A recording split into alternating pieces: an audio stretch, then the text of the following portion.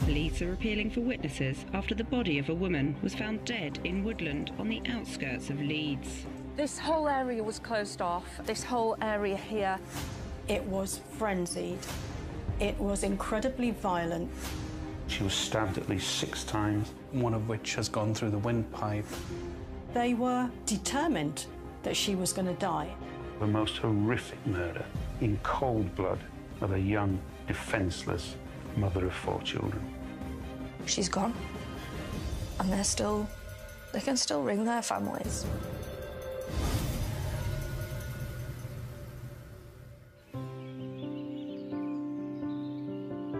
On the outskirts of Leeds lies the parish of Potter Newton, close enough to the hubbub of the city centre, yet a stone's throw from the family-friendly suburb of Chapel Allerton. There's a real mix of people, a real mix of housing. It's the kind of place where you probably give your neighbours a wave, have a quick chat with them, and it is the kind of place where anyone would want to live. It was sort of an up-and-coming area. There's boutique-y type shops and younger, new demographic of people. The mix of city centre life and village atmosphere was a draw for 26-year-old Sinead Wooding. Sinead had 4 children. She had 2 children with one partner who she separated from at an early age, and then she went on to have 2 more children with her husband, Akshar Ali. It was important to Sinead to have a place she could call home. She had had a fairly unsettled childhood. At the age of 4, she moved to live with her dad and half-sister, Natalie. She was so dainty, so tiny. I remember when she came home, she was 4, and she's just looking at me. She was just so tiny with these big brown eyes. She was a sweet, fun-loving little girl. When Sinead got a bit older, she was quite feisty.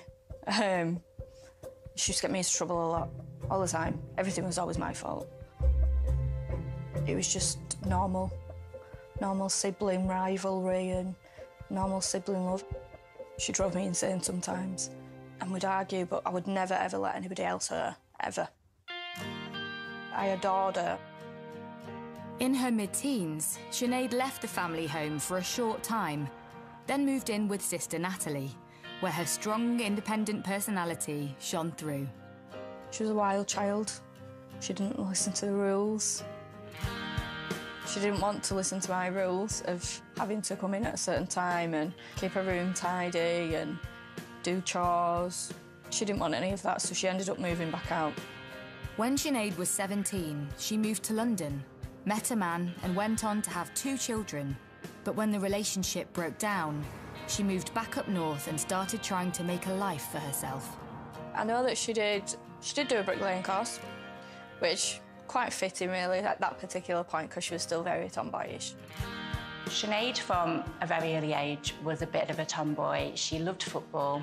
She also did have a good work ethic. She did a bricklaying and plastering course. She also worked in a garage as a mechanic. And I think the latest career she pursued was hairdressing, which she trained in. As part of her bid to make a better life for herself and her children, Sinead made a big decision. She had converted to the Muslim faith. There was a suggestion that the main reason she converted was because she wanted to get away from the alcohol. She wanted to use that as a means to stop drinking for the sake of her children, who she absolutely doted on. So we had loads of conversations about it, and I asked her why. She just said that it's just what she wanted. She couldn't give you a full explanation over why. She just said that she prefers to live that way. There was a period of time in her life when she was wearing Islamic dress, living what one might call an Islamic lifestyle. And it was while living her new life that Sinead met her new man. Sinead enjoyed a whirlwind romance with Akshar. They met in 2014 and married within 6 months, going on to have 2 children. Akshar was a doting husband, a doting father, and they seemed to have the perfect marriage. Akshar was about a year older than Sinead. so 27, that he'd been working on some sort of a market stall selling fast food. She'd met him by chance. They'd become close and had gone through some sort of an Islamic wedding. And friends started to notice how this new lifestyle and the security it brought her and her children suited Sinead. She adored her children. She brought happiness to the room when she walked in. She seemed to be happy. She said that he was good with the kids. He provided for her, he supported her. She didn't want for anything. Life with 4 young children was hectic, but Sinead and Akshar still managed to find time for themselves. She loved to have a drink and a dance and singing, and yeah, she liked all about it. And on the 11th of May 2017, the couple were invited out to a party at the home of a friend, Yasmin Ahmed, a few miles away. Sinead, Akshar and the children all went into the house. The atmosphere was very nice. But just a few hours later, the atmosphere at the party changed. Guests at the party heard Akshar and Sinead arguing in the kitchen. And then Akshar told guests that she'd gone home. With Sinead having stormed out of the party, Akshar is left to round up the children and take them home. But Sinead was not there. In fact, Sinead didn't come home over the weekend, leaving her concerned husband no choice but to report her missing.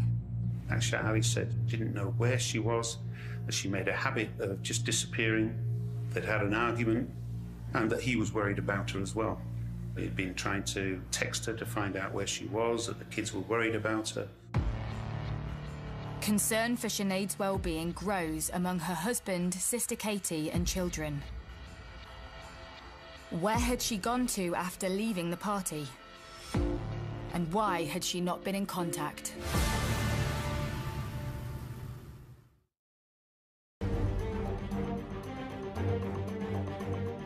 On the outskirts of Leeds, Sinead's other sister, Katie, rallies around a concerned Akshar Ali after he reveals he's not seen wife Sinead for 3 days since she stormed out of a party at friend Yasmin Ahmed's house.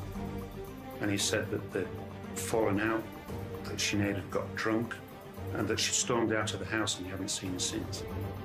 Having reported Sinead missing to the police, they need to look into her background. Did she often disappear?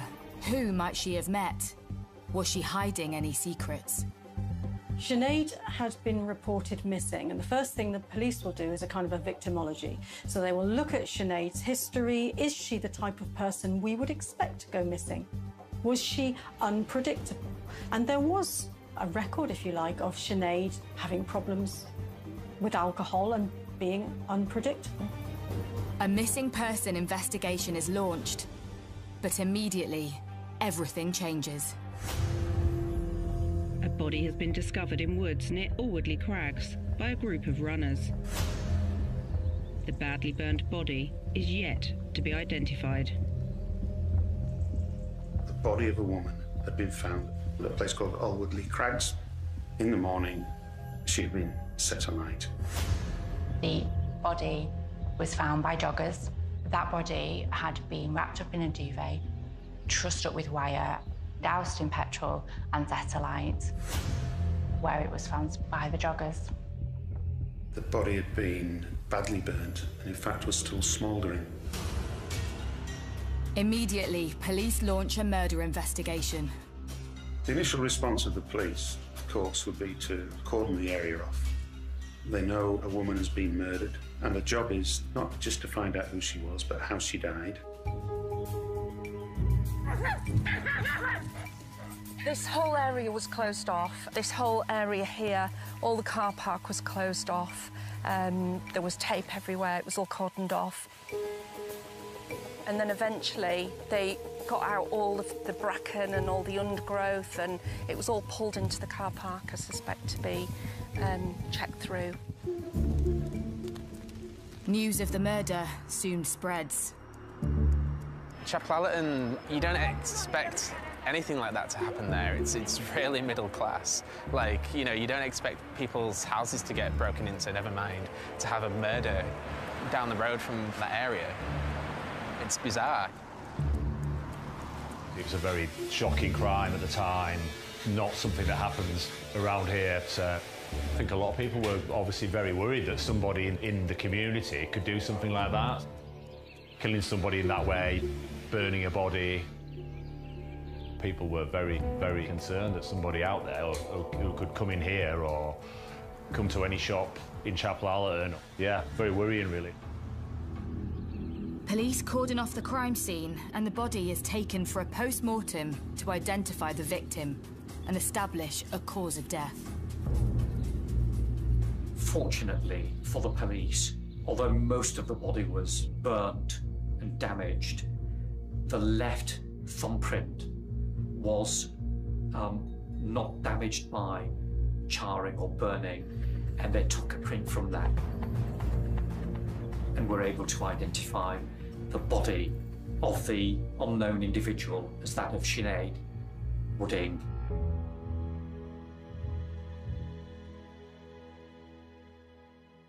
My dad phoned and said that Sinead had died. I tried to get the information out of my dad of how. When the liaison officers came round to see me, they sat me down and said that Sinead had been murdered.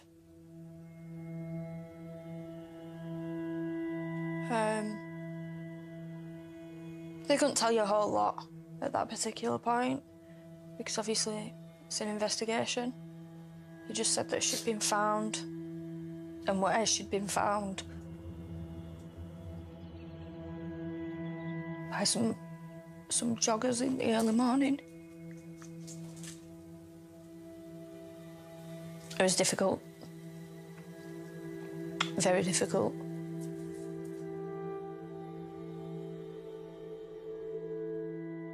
What would be going through the investigators' minds is, why was Sinead murdered? They won't have known how she was murdered. What they will know is that for some reason her body was bound by wire, wrapped in a duvet and set alight. That's actually quite unusual in the UK. And there could be all sorts of reasons. To hide the wounds, to burn any trace evidence of the murderers. It might have been to hide the fact that she was who she was, to completely hide her identity, who knows? The first thing that you need to do as a pathologist is to initially assess that body, look at the degree of damage, look at what evidence may still be available, and then, as quickly as is practical, to move on to answering the question, has this person died because of the fire, or is this fire an attempt to destroy a body or conceal evidence? Initial examinations of Sinead's body give police a crucial piece of information. Sinead hadn't been murdered where her body had been found. It was quite clear from what the post-mortem examination found that she had to have been killed elsewhere and then taken there by somebody. So where had Sinead been killed, and how? Police desperately need to know where Sinead disappeared to after leaving the party. As the examination of that body goes on, the injuries, the stab wounds will begin to reveal themselves. There is 6 stab wounds, one of which has gone through the windpipe, and we have head injuries in keeping with the use of a claw hammer. Given the absence of defensive-type injuries to the hands and arms, the story here is an assault to the head, followed by a stabbing when the person is unable to get that knife away from the assailant. It's the logical sequence that would follow from the injuries present. It hits you like a ton of bricks, and it kind of feels like everything around you is in slow motion. Everything seems to slow down, and you can't seem to function.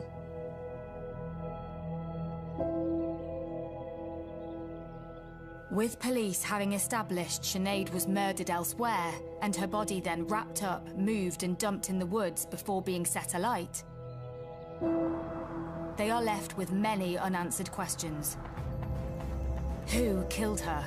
Where was she killed? Where is the murder weapon? While officers at the scene search for clues, detectives start to look at Sinead's last known whereabouts. The party she and her husband Akshar attended at friend Yasmin Ahmed's house on 11th May, 3 days earlier. Straight away, the police would want to be knowing exactly what happened in that house, who had been present. Sinead, Akshar and the children all went into the house. Everything's going very well. Everybody's getting on. Then Akshar and Sinead started drinking. They were the only ones who were drinking alcohol, and it's clear both of them drank to excess, probably Sinead more so than Akshar, and there was then an argument. He then leaving the kitchen area, coming into the living space and saying, I want everybody to get the children ready. We're going back home. Sinead left the house via the back door. So the party at Yasmin's house dissipated and ended, and the children were all taken back home by Akshar. But when Akshar returned home, Sinead was not there. He'd been trying to text her to find out where she was, that the kids were worried about her, all this sort of thing. Police need to establish where Sinead went to after leaving the party. But then a discovery is made at the woods, close to where Sinead's body was found. The police found a piece of paper, a petrol receipt. They were able to identify the petrol station where the car had filled up. They got the CCTV, identified the car. Police discover CCTV footage of the car being driven through the streets of Potter Newton late on Saturday, 13th of May. Could this be the car which transported Sinead's trussed-up body to the woods before being set alight?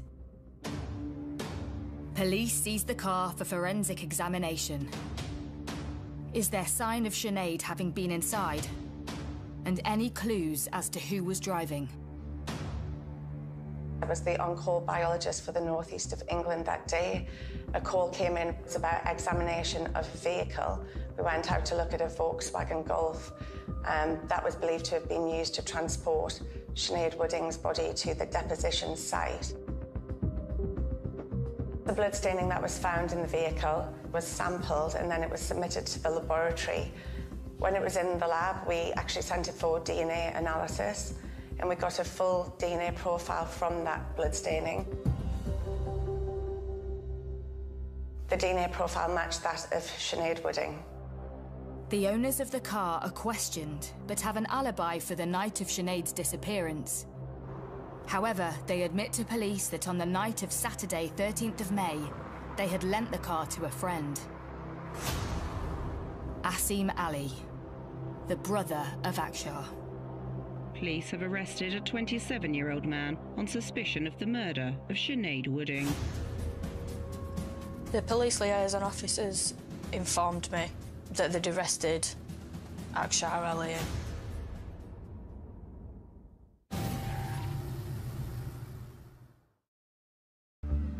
In the quiet suburb of Potter Newton on the outskirts of Leeds, police investigating the murder of Sinead Wooding have discovered a vehicle which they believe was used to move Sinead's body. It showed that a small amount of blood from her was present on the boot seal of the car, and therefore one explanation, if she had indeed been concealed in wrappings and then placed in the boot of the vehicle, is that only a small amount of blood had been transferred onto the boot seal. Having discovered the car was lent to Akshar Ali's brother Asim the night before Sinead's body was found, both men are arrested, sending shockwaves through the community. Yeah, it's really shocking that there was a murderer working at the market. You just don't think that that kind of thing can happen around you. You see it on the news and it's removed from you. It's not part of your world, and the next thing, you know, they're nearby. Police may believe they have the right people in custody, but still have no idea as to where Sinead was murdered and why. So investigators are always conscious that they need to establish the motive for someone's murder. Detectives start to delve into Sinead's marriage to Akshar. They found out that the relationship between Sinead and Akshar Ali was not a good one all the time. She really tried to kind of present this perfect relationship, perfect family. There was some suggestion that they'd agreed at some point that they would spend some time apart. She'd also started wearing Western clothes again, something that to him would have signified a loss of control over her, something that he just couldn't tolerate. Sinead had converted to Islam in a bid to take control of her life and give up alcohol. But police discover that as her relationship deteriorated, she started drinking heavily and confided in friends she wanted to leave. We now know that Akshar Ali was a very, very controlling individual. She wasn't even allowed to see her friends. She was discouraged from seeing her own family. So to a large extent, she was a very isolated individual. She'd been thinking about leaving him. She'd been hesitant to do that, largely because of the children who she doted upon. She's got this record of having a problem with alcohol, of being maybe a bit unpredictable and maybe a bit violent. Now, with that record, if her husband was to make any kind of complaint, she may lose her children, and I think she was very frightened about that. He will have used the children as a means by which he could just keep control of her.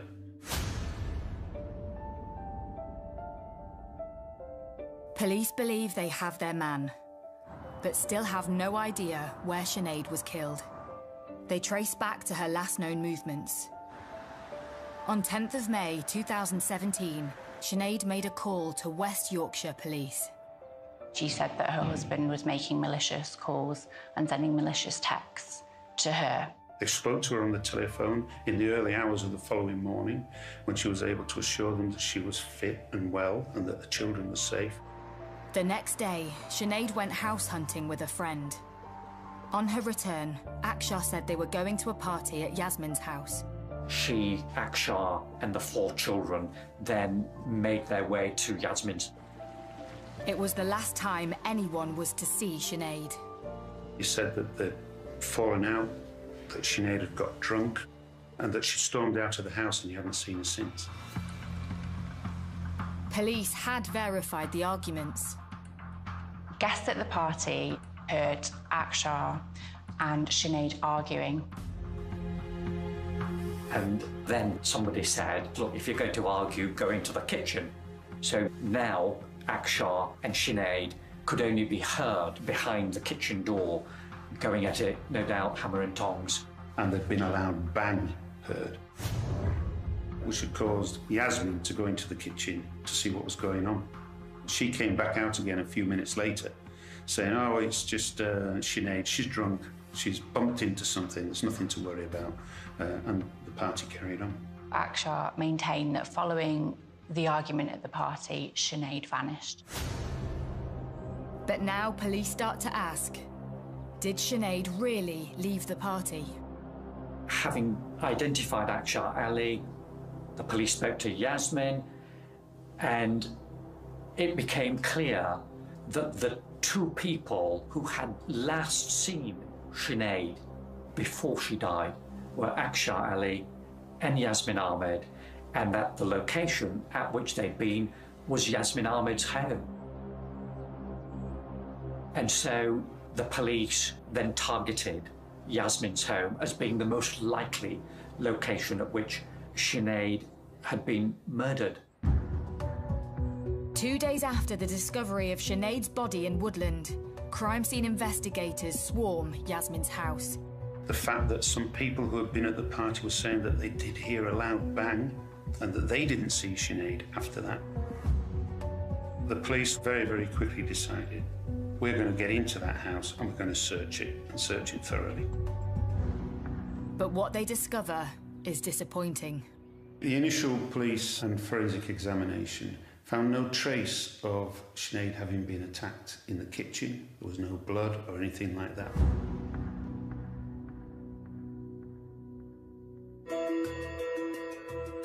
But then police discover something which alters the whole course of the investigation. The entrance to the cellar was only discovered through the tenacity of the police search team, because it won't have been obvious that it was there. When they looked into the cellar, they saw an immediate drop onto a concrete or stone floor of about 8 foot. So they will be thinking then, if Sinead had been put in there, she's had a serious fall and will have been injured in there and kept in there for quite a period of time. We had been informed that a blood dog had been into the cellar along with the crime scene investigators, and they had identified what they believed to be blood staining. In particular, a large area of blood staining on the middle of the cellar floor. We were asked to go out to determine whether or not Sinead Wooding had been assaulted within the cellar. Forensic investigators carry out intense searches of the cellar. You could see that there was a large blood stain in the middle of the cellar floor.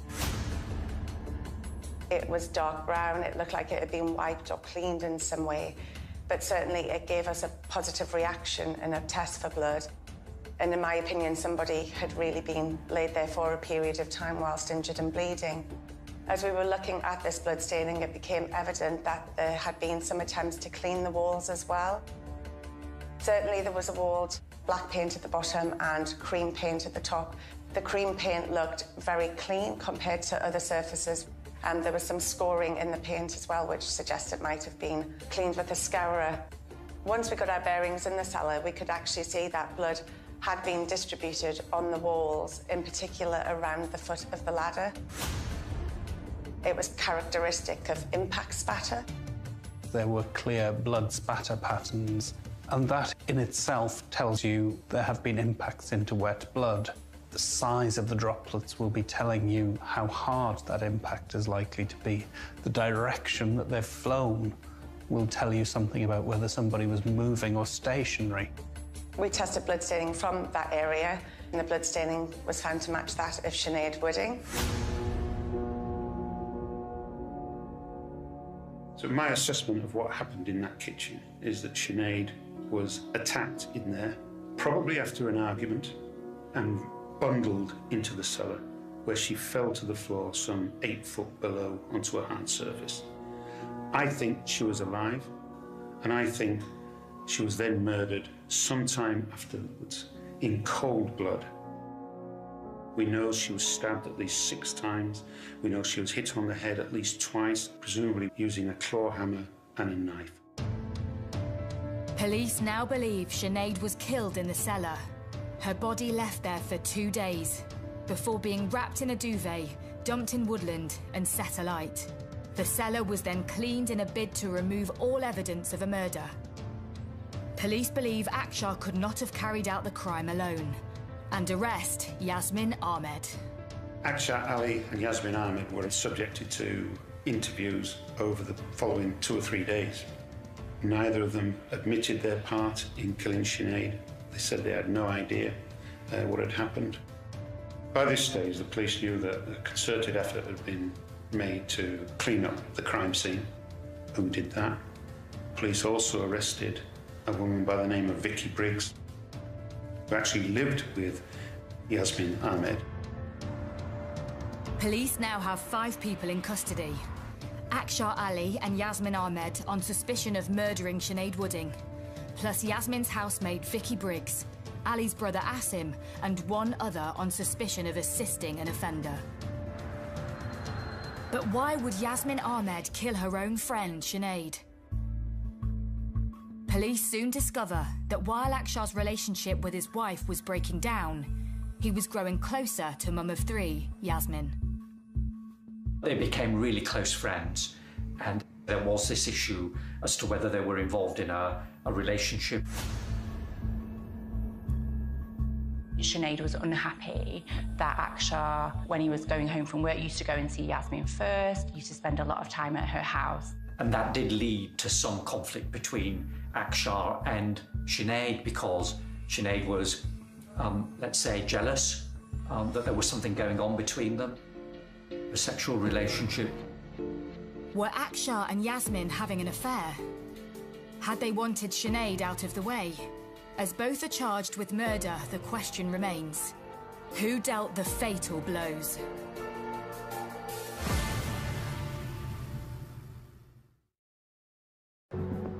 November 2017. The trial into the murder of Sinead Wooding opens.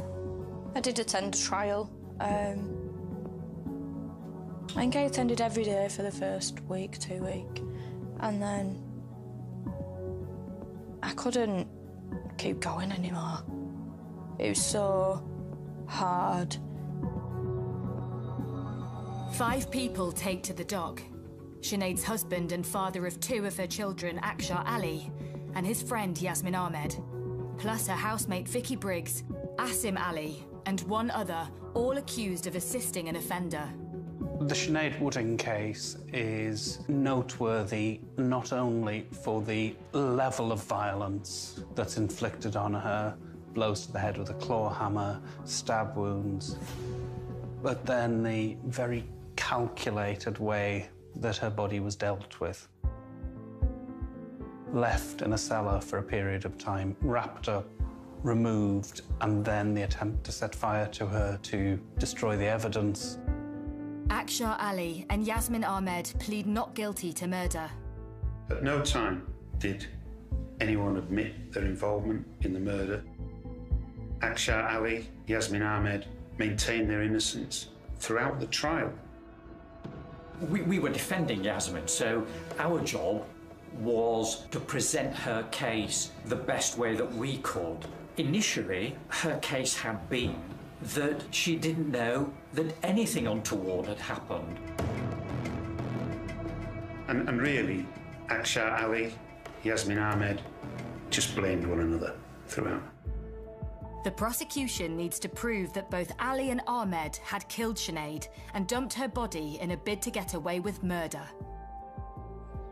The court hears that despite keeping up appearances, the relationship between Sinead and Akhtar was marred with alcohol-fueled arguments and violence.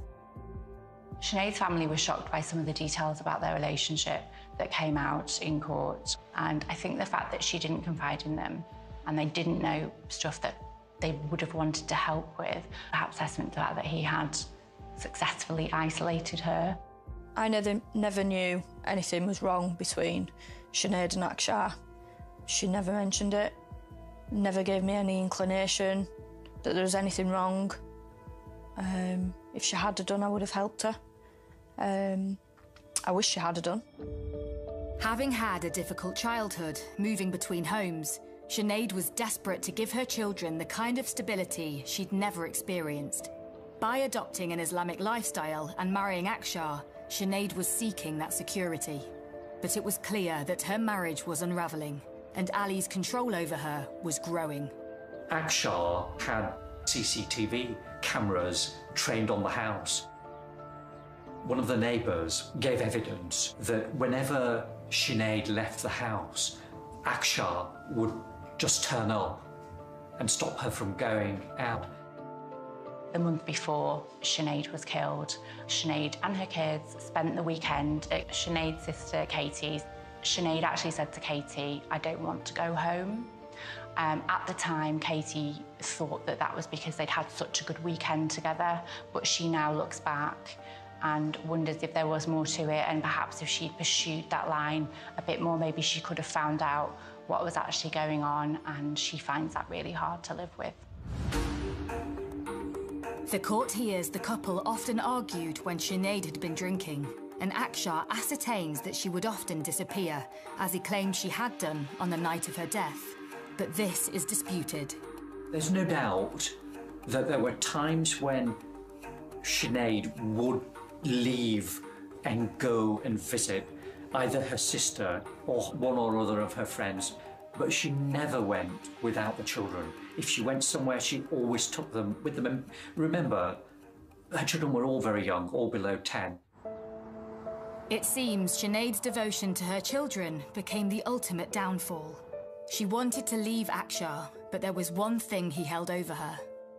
One of the things that was troubling Sinead was Akshar having said that he intended to take, I think, one of the children, possibly the youngest, to Pakistan.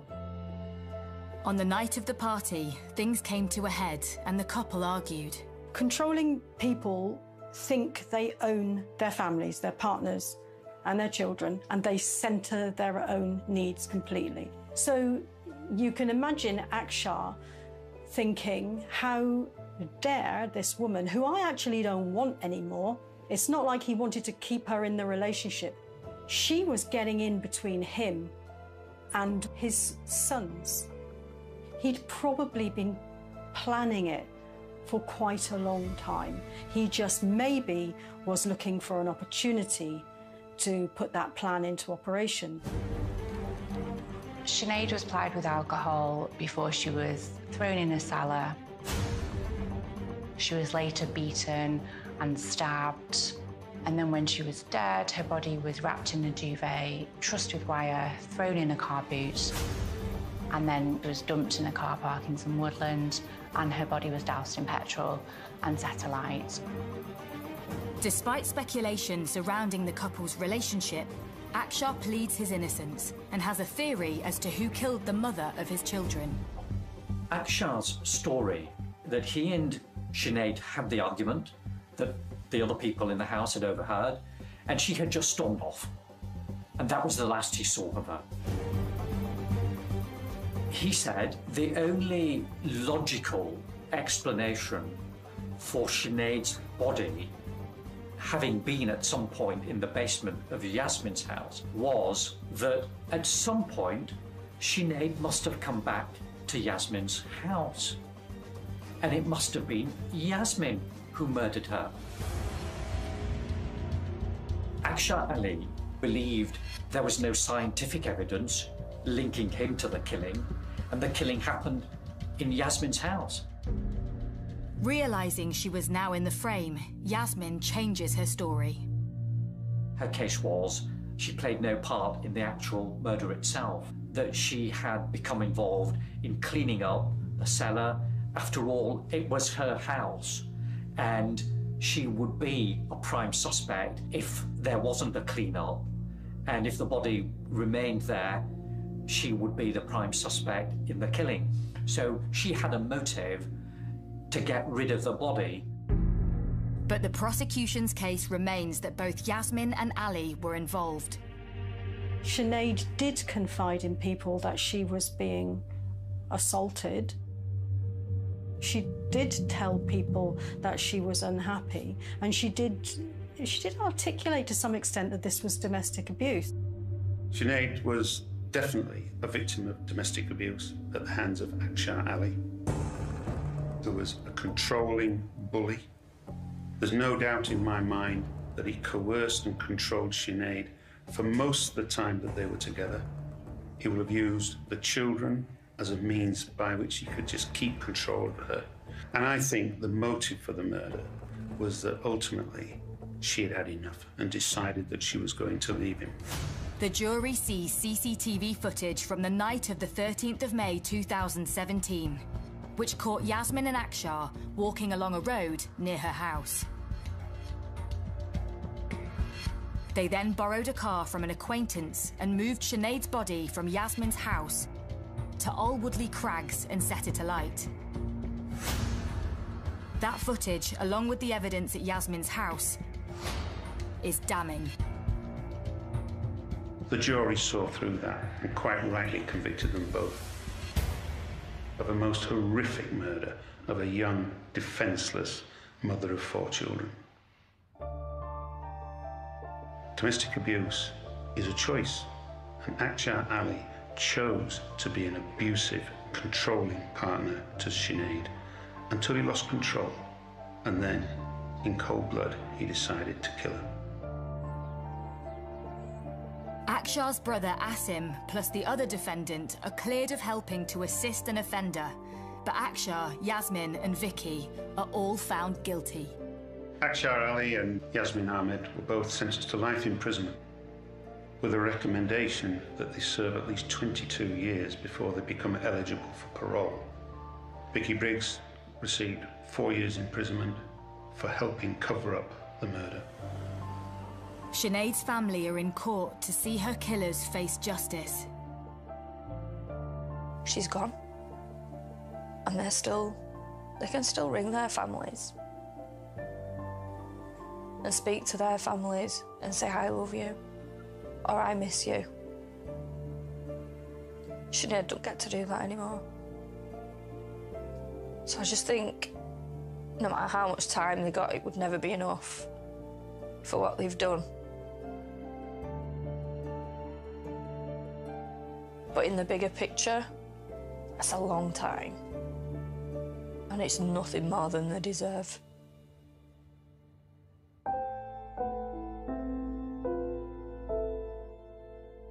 The thing that struck me after meeting this family and speaking to them about their loved one was just how broken they are after this, and you do wonder whether they will be able to move forward with their lives. Losing Sinead has given them a life sentence, and I don't know if it's something they'll be able to come back from. That's very upsetting to speak to a lovely family who have lost someone through no fault of their own. And they live forever with the knowledge that they never really knew what was going on in Sinead's life. When I found out about it, guilt that wasn't there when she needed me. That I wasn't there to protect her.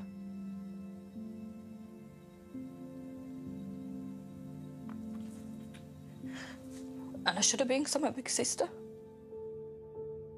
And for Sister Katie, Sinead is always in her thoughts.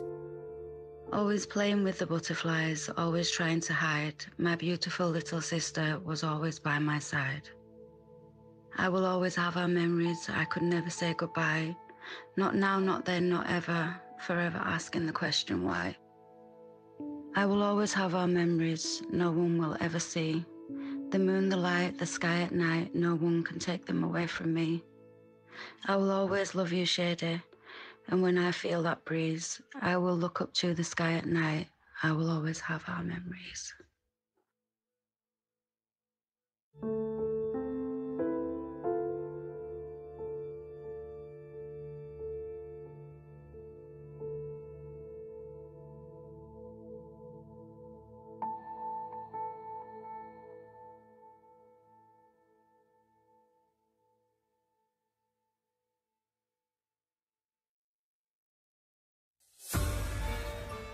A man uses his online persona, Amish Stud, to try to enlist a mistress to kill his wife. New Murder in Amish Country, available now with catch-up TV from Sky Crime.